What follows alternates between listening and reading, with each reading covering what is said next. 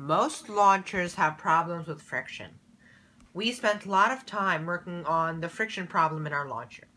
So basically, it starts with 2 turbo motors, which are connected to the next axle through a 4-to-1 gear ratio.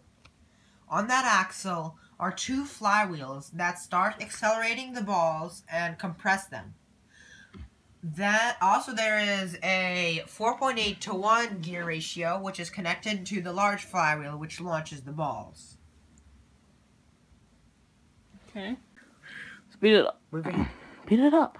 Okay. Hit the wind till it's sped up.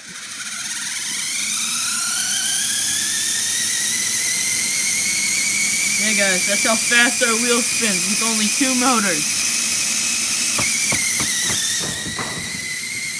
It is very inaccurate though.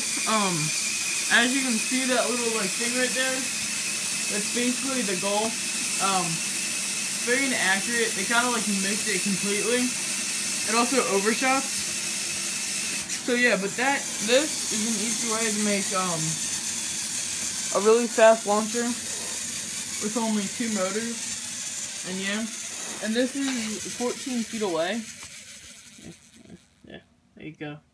That's 14 feet away, which is the distance to get from one corner to the other corner.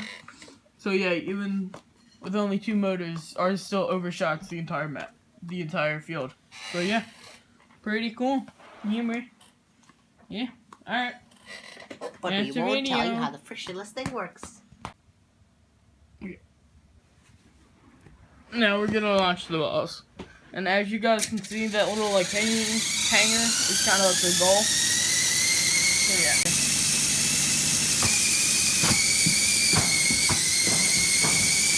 And as you can see, ours is a little overshotting it. We're gonna have to fix that, but yeah.